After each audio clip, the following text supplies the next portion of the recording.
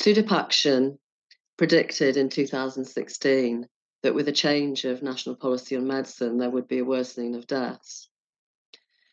This MBRRACE report shows shockingly, although not surprisingly, that there has been a near doubling of deaths since that time.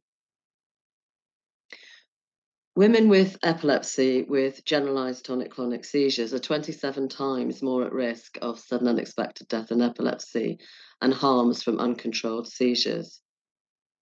Effective medicine is the first line of defense for people with epilepsy who have uncontrolled seizures and for their families.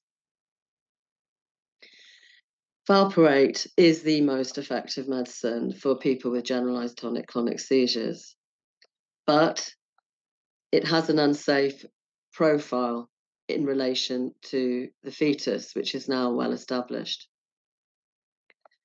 Other less effective medicines for epilepsy are not known to have a 100% safety profile. These are difficult decisions for women, life-changing decisions about their life and about their family life. And women need to be at the centre and not the margins of decision-making. This report showed medicines issues were front and centre.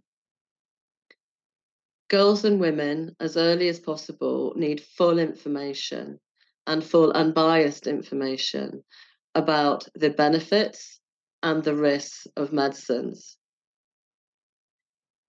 It's crucial that women have person-centred information that is relevant to them, and it needs to include person-centred understanding of their risks of SUDEP and other harms.